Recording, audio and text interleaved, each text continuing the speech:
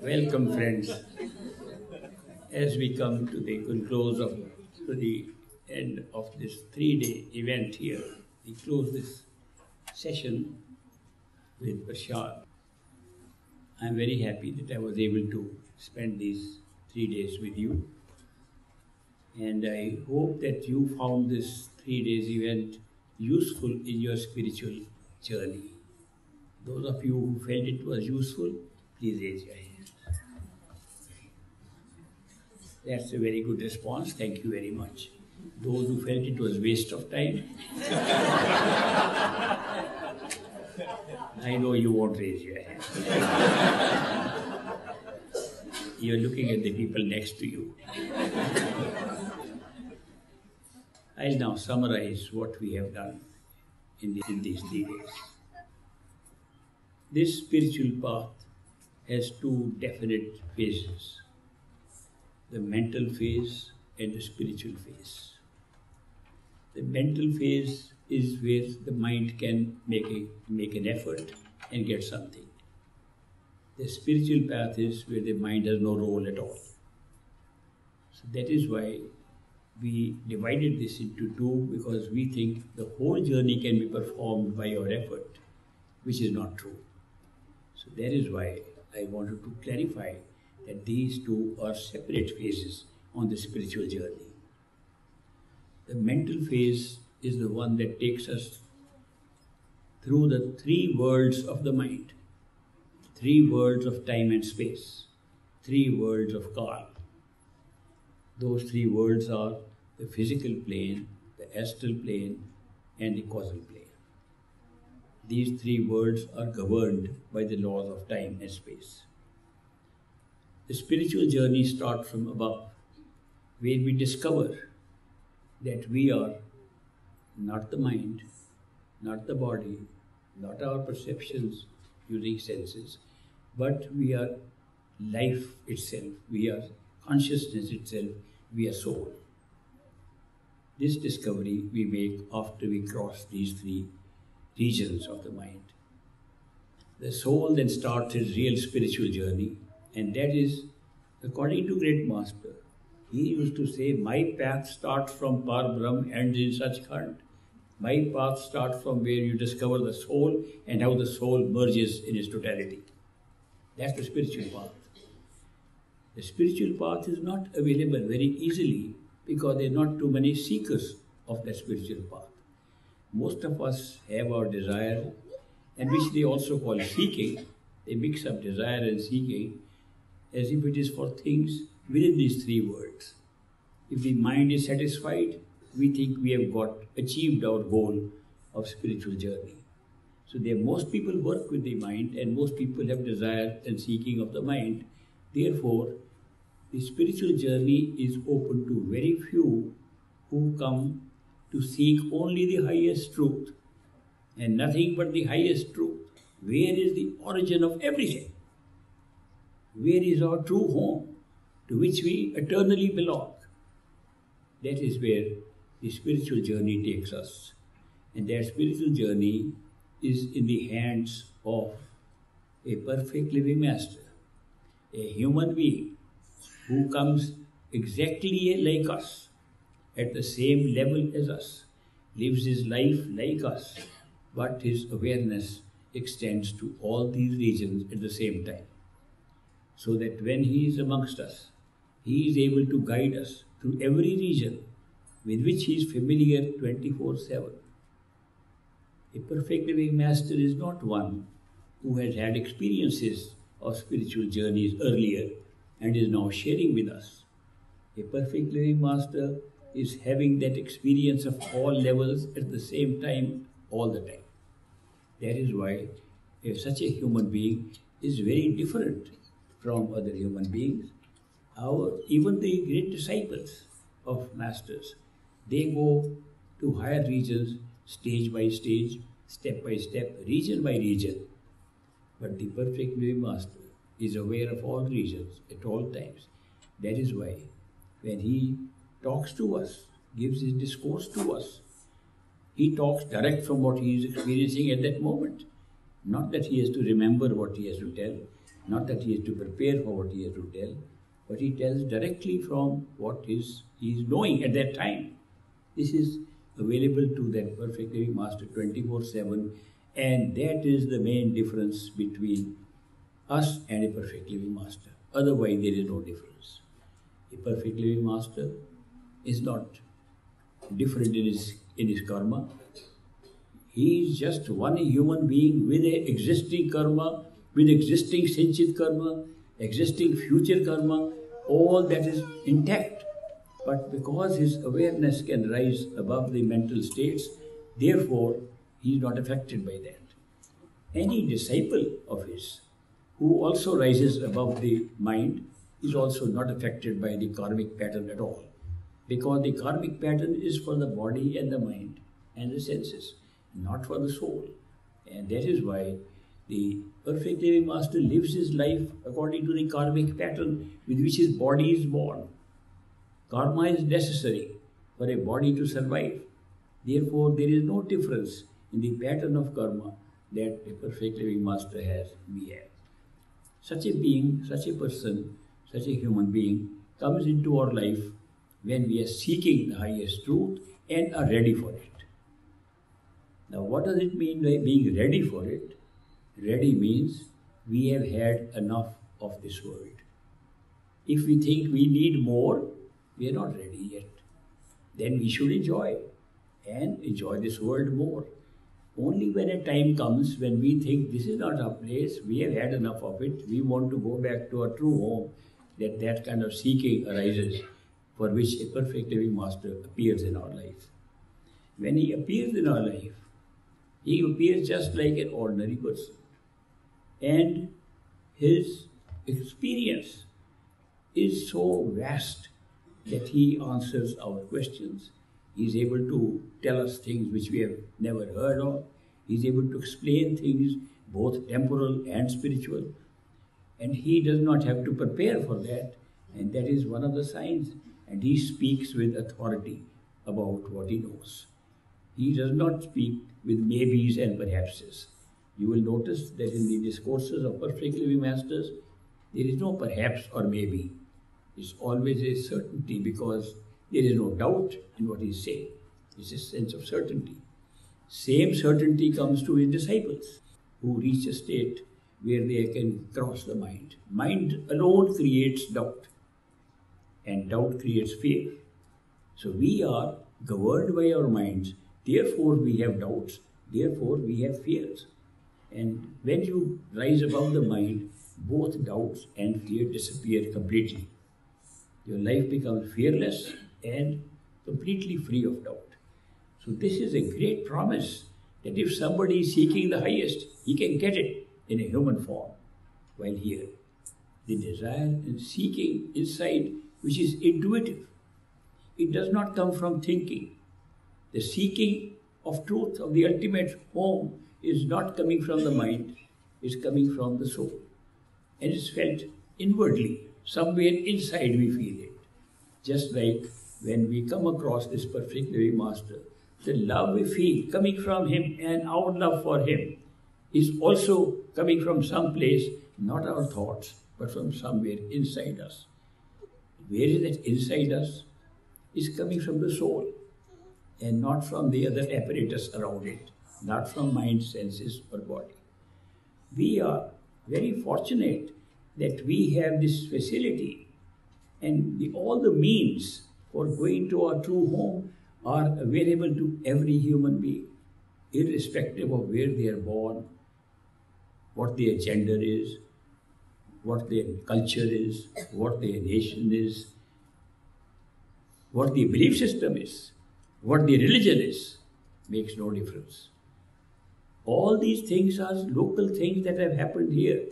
We follow these traditions based upon where we are born. We follow the cultural values of the place we are born, the family we are born in. We live in the religion which we have been brought up in and have faith in that religion. We have all these things already in place because of our karmic pattern. But within that karmic pattern, without changing anything, without changing religion, without changing your current belief system, all you have to do is whether your belief system can be verified, validated, going within yourself. Because all religions do say that the truth can be found within yourself. So just a validation of your own religious belief is not something new. So that is why the distinction between spirituality and religion is simply that spirituality is still dealing with the spirit and how to go within and find out. Religion has started putting more attention on rituals and ceremonies which we do outside and not the real practice of going within yourself. Religion is emphasizing rituals, ceremonies, doing things outside. And because you can make a great distinction between those rituals and ceremonies, religions fight with each other, each claiming to be the only correct spiritual way. It's amazing how they are all claiming that they are the only one that is correct. And yet each religion says we are all children of the same God. If we are all children of the same God, how come we chose a few to belong to a particular religion? They are the only blessed ones. All others are condemned. Every religion somehow has come to this conclusion, not because of the difference in their spiritual goal, because of differences in their rituals and ceremonies outside. So this is amazing. The religions were founded by spiritual leaders. The spiritual leaders taught us that the kingdom of God is within us, the true home is within us, that we can access it as human beings. But that is not the main teaching in religion. Religion is how often you should come to the building made by us, how often you should pay homage to the articles we have placed in those buildings, how much symbolic things we have done for you, follow the symbols. Nobody says that the real truth of every religion says go within and find out. Because if you were to go within and find out, you would validate your own religion. You would validate that the founder of your religion was saying the same thing which all other founders of religion are saying. Namely, our ultimate truth, who we are, lies within ourselves, not outside. Outside, a variety has been created. A variety of experiences, variety of forms, the variety of religions, variety of belief systems. This variety is merely you experience a greater variety of creation. That's the only purpose. The greater variety, mind loves variety. And the soul is giving life to the mind, so the mind can enjoy this variety. But we create in the same mind enmity toward each other, hatred toward each other, because we don't follow the rituals that one religion teaches from another. So that is why the spiritual masters have come and said that you don't need to change your religion, your nationality, your anything that is you are born with, you can work on that. The endowment for finding the truth lies within each one of us. Equally, a master does not have more endowment of finding the truth than every human being has. The only thing is, he has achieved it and we have the possibility of achieving it. The potential is the same. It does not mean that the master has something in him that we lack. We have the same thing in us, we are not aware of it. It's only a game of awareness. This whole spiritual path is to gain more awareness. So that is why when we gain more awareness, we become conscious of who we are. And at the end, what does the master do? He makes you like himself. When a master initiates a seeker and says, I accept you, that means you are one of those marked souls for whom I came here. When he does that, after that, his job is to make the disciple exactly with the same awareness Master has, not less. He doesn't say, I'll improve your life. He doesn't say, I'll help you with this thing. He makes you like himself. In Great Master's time, he used to give an example that there is a philosopher's stone. If it touches iron, it becomes gold. But the Master is not like that philosopher's stone When it touches iron, it makes it into philosopher's stone. Makes it bites like itself. So that's a great promise. That is something so unique. It's not trying to help us do something which we just need help with. His role for all initiates that he has initiated is to make them like himself. And he achieved this goal without fail in every case. It may take time because our karmic pattern determines events of our life, including the event of meeting a master, including the event of getting initiated, including the event of going within, including the event of reaching out to home. All these events are spread out in time because everything here in this creation is spread out in time. Therefore, it can take 1 year, 10 years, 20 years, 1 lifetime, 2 lifetimes, 4 lifetimes. 4 lifetimes looks very long to us. It looks incredible. We don't even know if there will be another lifetime. But when you have that vision from the causal plane, you will see that all lifetimes are one series, happening one after the other. It's just like day and night happening here. Again, next day we have day and night. Similarly, lives are coming like that. Lifetimes are coming one after the other. And from that point of view, you can see a million lives. Some you have lived and some you have not. Now, how does that happen? That there can be your lifetimes which you have never lived. That is because when the soul, which is in a timeless state, first comes, because when I say first, it has to be first because of the time in which we are getting. At what time does the soul come into this universe? Does it come when the creation starts? Or does it come anywhere in the middle? The soul can come anytime. So therefore, when a soul enters first time, it has no karma. The karma is still to be created. Then where does karma come from? This is an event that takes place in the causal plane before the soul ever gets into the astral or physical plane. At the causal plane, we generate destinies. We generate what they call pralabdha, or the future life of a particular person. So we pick up the one life.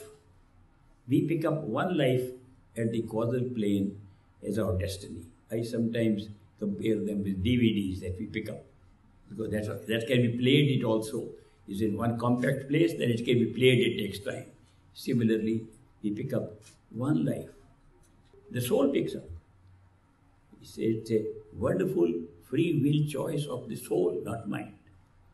When a soul picks up one destiny for experience, just for fun, let me pick up this one, or let me pick up that one. The number of combinations that you can have of karmic patterns is unlimited. Huge choice. So you look at the huge choice, you say that looks like a good one. And there are many considerations at that time why you choose a particular one. Because you have picked up a mind which can then differentiate between what you think is good or not good. This differentiation comes only when you have picked up a mind first at the top of the causal plane, and then you choose your destiny. At that time, the mind can distinguish between what it feels is good, what feels is not so good, and this is not felt by the soul. For soul, everything is good, always. Soul considers everything is good as an experience, as something wonderful to see. There's no good or bad for the soul. For the mind it is. Therefore, the mind is helping the soul to pick up a destiny of ours, and when it picks up a destiny, then we want to play it. The destiny means a human life which cannot be created without karma. Therefore, that DVD contains a past life in order to create the current life. Any life you pick up there has already got a past life which you never lived. You come for the current life which you picked up, and when you come with the current life that you pick up, You have a past life, an notional past life, which has the events created to create the event you picked up. You haven't lived that, but it becomes your past life when you come here first time. So therefore, the rule is not broken that you cannot have a body, cannot have a physical being without a past life karma. Therefore, the karma is placed as part of the DVD. That this is your past life, now it will give you this. Once we come here, that past life is gone, it was not real. But then we start working with the karma which we picked up at the causal plane, and then we start generating more karma, then we can go on for millions of lives, starting from there. How many past lives are needed to create one life? The last life also must be created by another past life, and another infinite number. You don't have one past life. How many future lives? Infinite. So when we say we pick up a package or a DVD from the causal plane, we are not picking up one life. We are picking up all the lives, a series of lives. How many we live will depend upon how many we want to enjoy and then walk out. We say these 10 lives look good, then I want to go back. You will live those 10 lives with millions of past lives, and those 10 lives are actually experienced, actually lived. On the 10th life, a perfect living master comes, you go back home, and the infinite number of future lives are left right there. It is a game. It's a game we are playing of life. Game by which we pick up life like this, and it is infinite life. If you don't go back, you can go for a long time. Supposing you don't even decide when to come back, then it's a big gamble you take on. You can live for a very long time. And so many of us were so keen to go play the DVD quickly. We did not care to say when we should finish and come back. But many of us did.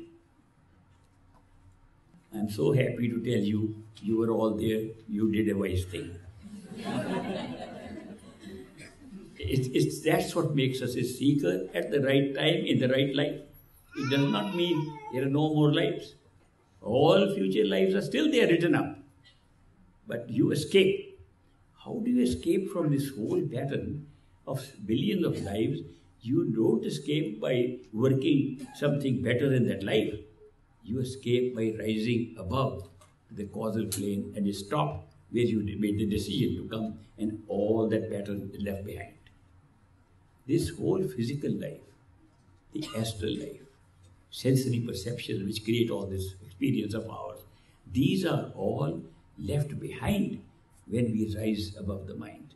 And when we are in the state of spiritual being as a soul, then we realize, oh, that was a good game we played. Maybe let's one more chance.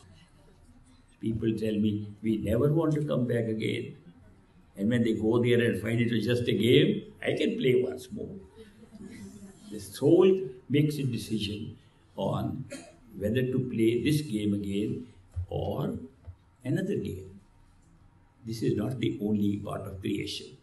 This is a very small part of creation. There are living beings in several parts of this creation at many levels, including physical level, astral level, and many more at causal level. There are several universes created. There is no end to these universes. So the soul can say, it is good enough, but I like the other one now. Let me go there. I want to play a new game. It's an amazing attitude that you get as a soul, that you just played a game of life. It's not a big deal, but the game itself is so interesting. It is so beautiful that when you are in the game, you forget who you are. You forget you are a soul. You even forget how you are functioning. You begin to identify yourself with the character created for the game. And you think you are the character. That makes the game very interesting. That makes the game really good.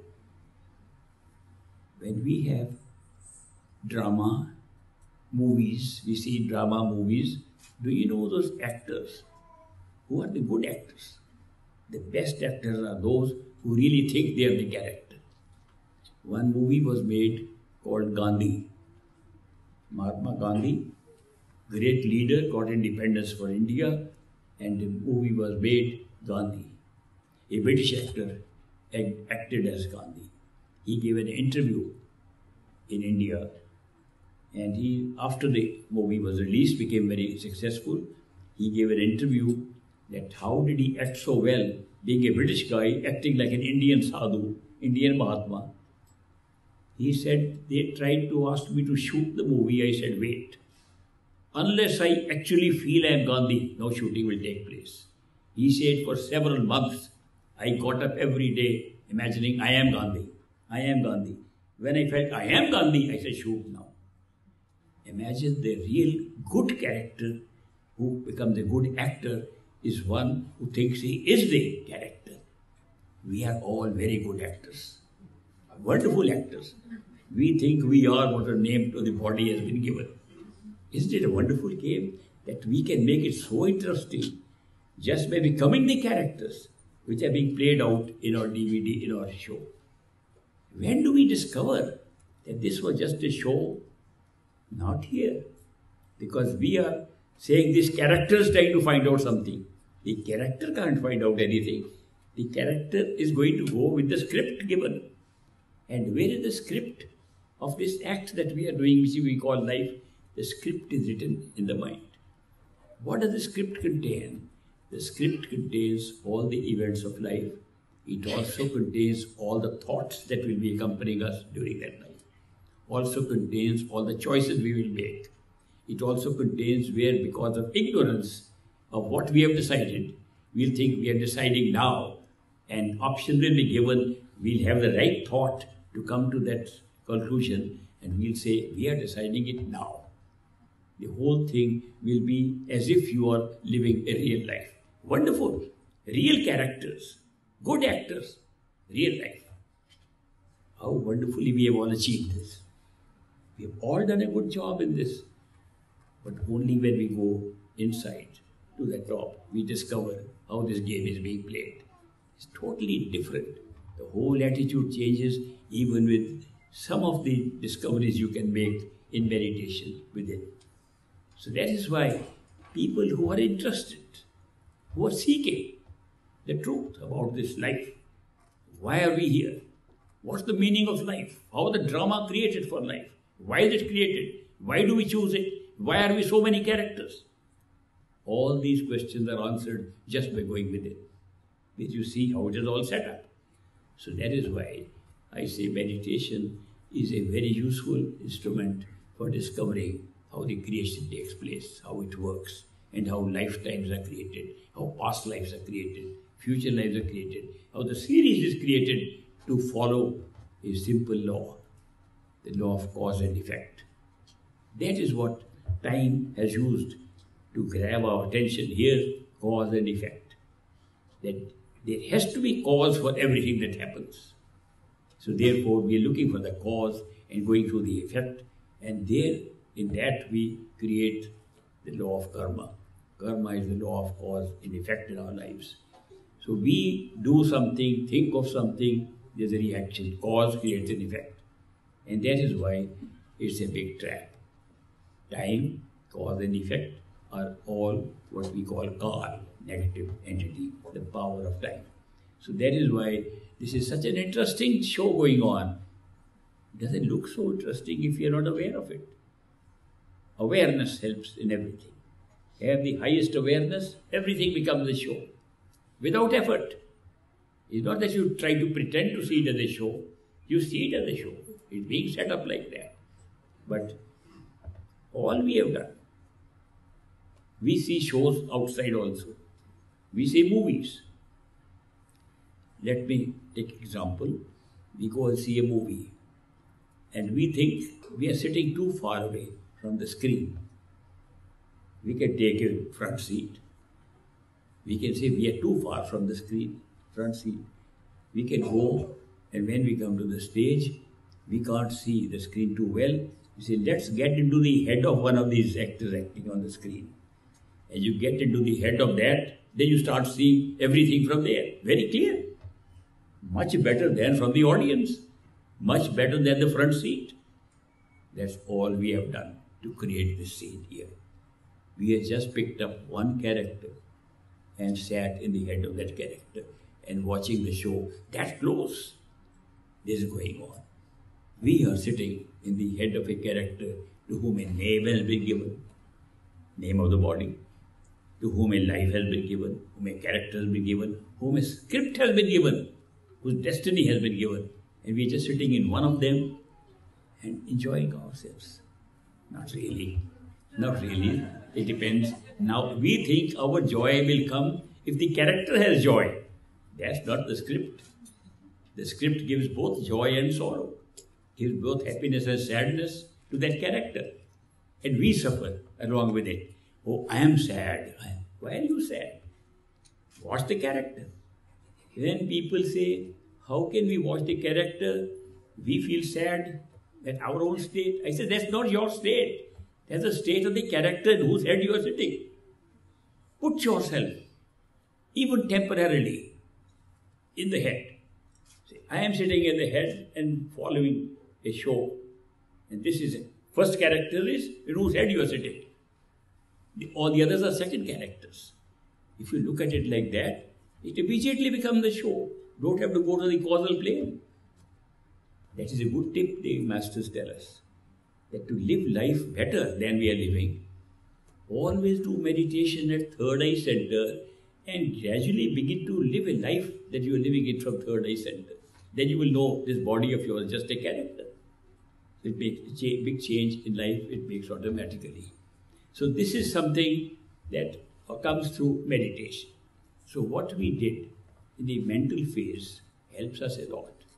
It helps us to discover how this universe is created. It helps us to understand how life is created. It helps us to understand why the life is a sort of a drama and why it's created in a certain way, what kind of scripts have been made, and how we find a perfect living master by a choice we made in the series of lives that we picked up at the causal plane. All this can be revealed to us in the three worlds of the mind. The spiritual part, of course, we have nothing to do with it except seek. Seeking is all we can do, not seeking with your thoughts. Seeking with your intuition, with your soul. Some people call it heart. Some people, instead of using soul and mind, use heart and head. That head is the mind and heart is the soul. So, because some yogic exercises put emphasis on the heart chakra in our 6 chakras, therefore many have started calling it heart and head. It only means soul, intuitive self, self of feelings, and the self of reasoning or thinking. So when you have this feeling coming from the heart, from the soul, that you want to go out, mind is saying, enjoy here. And the soul is saying, no, I've had enough of it. And that is a good sign of readiness to go beyond the mind. So when that kind of feeling comes, a perfect living master, by coincidences, by chance, strangely appears in our life. And if we were to look back 5 years earlier than the meeting with a perfect living master, we cannot ever imagine that we would meet one. And yet, when he appears, it looks like just a normal course of events. Such are the coincidences that happen that bring a perfect living master into our life. When he comes, he picks us up. We are pulled by his love. We feel something instantly. There is something going on here. And as our mind creates doubt and fear, and then the soul's pull becomes bigger, the mind is overridden by the soul's love, by the master's love, and we are accepted by the master. And thereafter, the whole job is of the master to take us back to a true home. Our mind doesn't believe it. The mind says, how can poor master do this? I was very surprised first time I came to this country, United States, and I met some seekers, initiates of different masters here. When I got a chance to talk to them, And I said, I have a deal with the master who can give anything. They said, what unfair person you are to put that burden on a poor man. I said, who are you calling poor man? A man who knows the whole universe is one with the creator of the universe. You're calling him a poor man? How can you put that burden on him of your responsibility? You should take responsibility. That's how the mind functions. The mind separates. The mind does not like oneness. The mind likes manyness all the time. The mind likes to divide. The mind's method is to divide and find out. So that is why they do not understand who a perfect living master is. And the mind still argues. Even after initiation, even after the master has told the soul is satisfied, the mind is not. The mind says that, what am I supposed to do?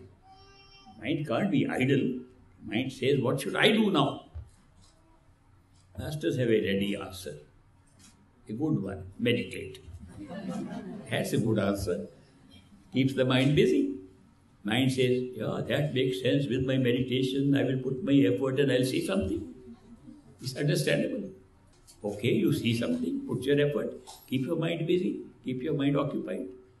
If you can't, mind is scattered with so many things all over the world. If this can put the mind in one frame, less distracted, maybe it'll get so busy with the meditation, master can do his job and pull the soul back to true home. That is how the setup is. So therefore, when we have finished our course of mental things, which is very good in a sense that the mind is always curious. This curiosity is satisfied to a large extent by going through these mental regions. The soul is not satisfied. Soul is only satisfied if it goes back to its true home. Soul is not satisfied even when it discovers itself. It wants to be in its true home, where it belongs, which is the true home is totality, where everything is total. Nothing is outside of it. That is our true home. Nothing is outside of it. And we have divided these experiences and feel we are outside of it. And therefore the awareness has to be brought back to where we really are. I am very happy that you joined me for this. The spiritual path is very simple. Seek inside yourself. Seek in the heart and the soul. A perfect living master will certainly appear in your life at the right time. When you are ready. When you are ready, he will accept you, and that acceptance is called initiation. By the way, some people think initiation means how the master teaches us how to meditate. That's not initiation at all.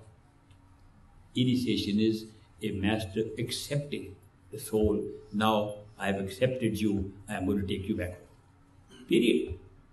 Initiation does not mean teaching meditation. Meditation can be learned from anywhere, including books, including some video talks on YouTube. So these are not something so great to learn how to meditate. There's so much literature available on it in different forms. Initiation is a bond of friendship between the soul of the master in the physical plane and the soul of the disciple, the physical plane, joining hands, go back home together. The master is already there, and the soul travels in a wonderful way along with the master there. This journey is different from other journeys.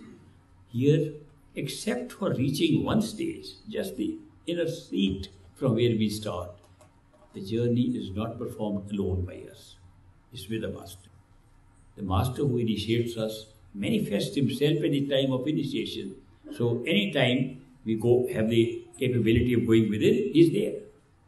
Therefore, you are able to see the master inside, and the master after that to all higher journey, all higher levels of consciousness is always with you. So this is therefore not a journey alone. You are journeying with your best friend. Why do I call him best friend? Because once a master says, you are my friend, I can guarantee he will be your friend forever. No matter what. No matter what happens. If once a perfect living master says to somebody, I am your friend, he is a friend forever. So that is why it's not ordinary friendship which can break. This is an unbroken, infinite friendship that never ends. Looks simple statement in a physical plane. I am your friend. Where do we really find what it meant when you go in? There you find he was really always with us. Therefore, this journey is different. But it is like saying, come to that meeting point, we'll go together. There's a reason for that. They used to give example, great master used to say, I am waiting at the railroad station. Come and join me, I bought the tickets for the train. So we have difficulty reaching the railroad station. Later some others began to say airport. We are going to fly from the airport. Master is holding the tickets. He says, reach the airport and we'll fly together. The flight is a long flight. Airport is not that far. You'll be able to go. And we are struggling. Will he really be there or not? Can we be sure or not? And those mind doubts are creating a problem for us to reach the airport or to reach the third eye center in the top of the sky where you see the master. So the reason why this has been introduced is because if it was made obvious here and a perfect living master appears here, most of the world will flock to him and go back home if they can see right here what is there. Therefore, perfect living master does hide in the very first step behind our eyes at the airport from where we take the flight. So our job, he gives meditation, all that is just to reach the airport. Our responsibility, if we think we have a mental responsibility to reach somewhere, is to the airport. Our meditation is intended only to reach there. After that, you can leave it to the friend to take you back home. It's that simple. So all that we have been talking in the last 3 days is how to reach the airport. That's the main thing. The rest is very easy. If somebody else who has already flown millions of times on that route is there waiting for us with tickets, we fly with that person. So this is exactly the role of a perfect living master. It's a perfect living master takes you to various levels of awareness. And those levels of awareness can hold you back because of distraction, the way the worldly physical distractions hold us back. That's also good to remember that the perfect living master says, let's go back. And we say, I love this. I never seen this beautiful astral plane. I didn't know that galaxy existed with similar beings like us. I want to spend some time there. I say, okay, have a good time. And when you're ready, we'll go. We're already on the journey. I won't send you back, but enjoy what you have. We go to the causal plane, seeing universes being created. Master, I never imagined that this is a real thing. And I am really interested in this. The mind is there. Mind is still there. The mind is still there in the physical plane, in the astral plane, and the causal plane. So the desires of the mind, curiosity of the mind has not gone. So therefore, many of the souls initiated by perfect living masters are still there in those regions, just fulfilling. Some say, Master, please, we don't want to see anything. We had enough of all experiences. We don't care for astral plane, causal plane. Master says, come with me, hold my hand. I'll put a eye shade on you. I'll put a bandage on your eyes so you can't see, and let's fly. You fly ignorant, where is the astral plane, where is the causal plane? And he says, open your eyes for the soul. That also happens. It depends so much on the type of seeking we have, the type of interest we have developed during our lives here, and how much we are interested in sightseeing. A lot of people want to go the scenic route, and say people want to go straight. Both are possible. And so much depends on our seeking. So I am very happy to share all these things with you, and I have summarized that these are the steps we take. First step, must settle yourself. Feel you are sitting in the head, not on the chair, not on the ground. You are sitting in the head. Make your chair, make your mat, wherever you want to sit, make your carpet inside by imagination. Make it as beautiful as you can, so it's not an ugly place to go to. Beautiful, it attracts you. The way you beautify things outside, beautify that place inside. Sit in the middle, enjoying that scene which you just created with your own imagination, and do everything as if you're doing it in that chamber. Around you. The space is around you. That space, by the way, is not that small as the head. You must have felt when you sit there, there's plenty of space to move around, even to go around and look for a window and fly out. That space can expand bigger than the space of this universe. That space which is just, I'm telling my imagination.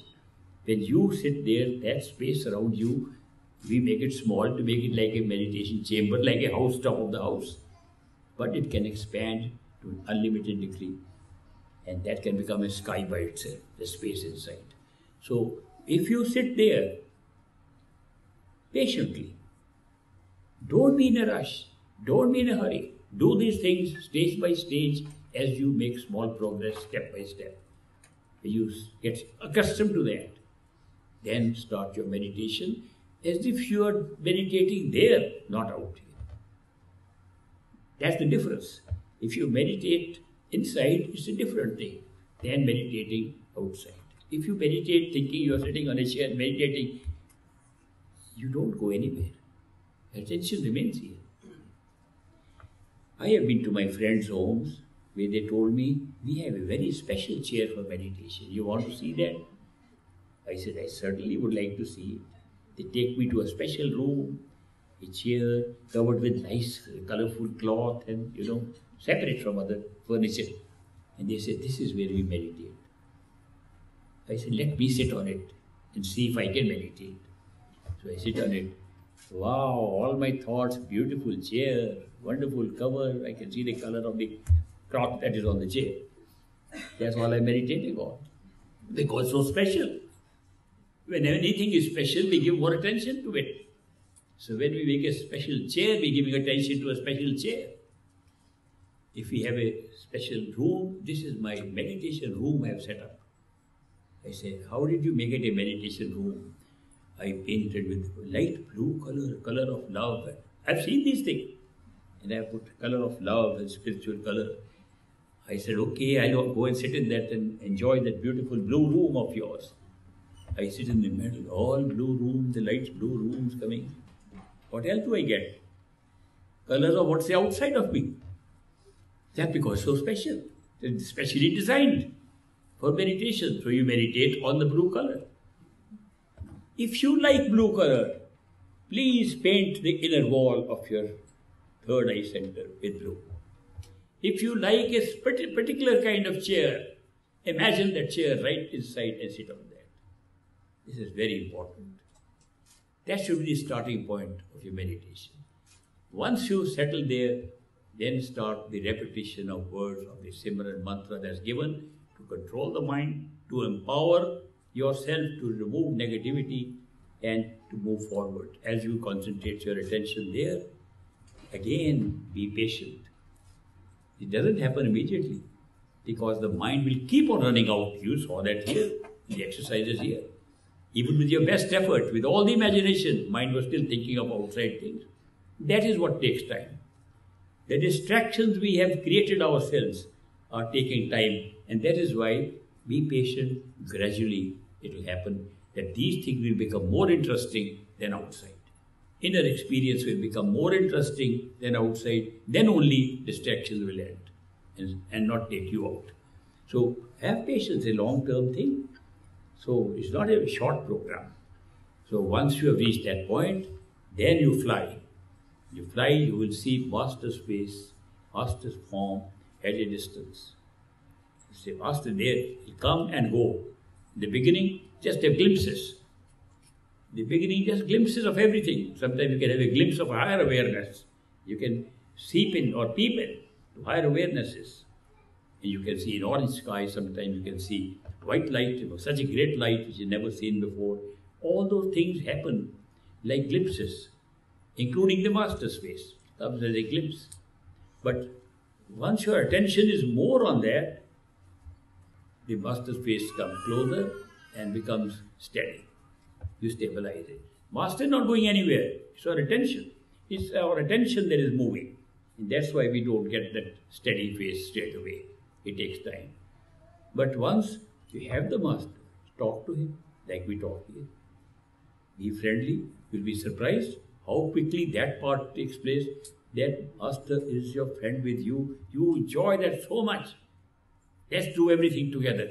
And after that, everything in the inner worlds is done with master. And master knows everything. The whole route to our true home he knows very well. So it's a very enjoyable trip then back home. So that is why spend time, I'm only saying, have patience. And from that point onwards, master can take over. He will take you to the causal plane, where you will see that the destiny you lived is dropped there when master pulls you with his love beyond it. Individual souls, some of them who reached there with masters who could take them there, have discovered that the truth is higher and they don't want to be reborn again to find another master. They are sitting in the causal plane at the top. They cannot cross it. Symbolically, it is described as the great darkness, a whirling darkness, Bhavar Gufa. That is a cave that is whirling around. Cave because it's dark and it's whirling around. If you get in, you come out the same way. You don't even know it's moving. The space is moving. So that is why the crossing of that does not take place without a perfect living master. And if you are really seeking here and are stuck there because the master did not take you beyond, you can actually meet the master who is alive here, over there, and request to go forward. He'll say, come back into this world and you will find a perfect living master. That is how the pattern has been set. And this happens to many souls. They do come back, become human beings again, follow this simple pattern, find a perfect living master, go through their mind, go through the whole process and go back home. So I'm giving you some very small details of what can happen. I have not read any books, so I don't know if they are all in the books, but they are all part of your experience if you want to try it out. So once again, thank you very much for joining me. I hope, as you said, this will be a useful time. With this, I enjoyed it. I enjoyed sharing all this with you. I enjoyed doing this seva for my master, Ishwar C. I am very happy he gave me opportunity for seva today, as he has given opportunity all my life. Any opportunity you get for seva for the master, don't miss it. I'm telling you, it's a great thing. Seva of a master is a great thing. The reward is immense. But don't look for the reward. It comes immense if you don't look for it. Just do seva as an offering. Thank you very much, and we'll have now a distribution of prasad. Prasad is blessed food. This is an old tradition. It's a very old tradition of distributing something, some food or something blessed, so that people can carry it home, eat it, and think of the master, think of the spiritual path, think of their journey inside. It's just to make you remember the master and your spiritual path. So, as I always say, this prasad does not mean it has changed the molecular structure of the food or it becomes something new. It's still the same food, but it has been blessed. Blessing means when you take it, it reminds you who gave it. It reminds you where you got it. And that helps you to keep in touch with the master and keep in touch with your spiritual journey.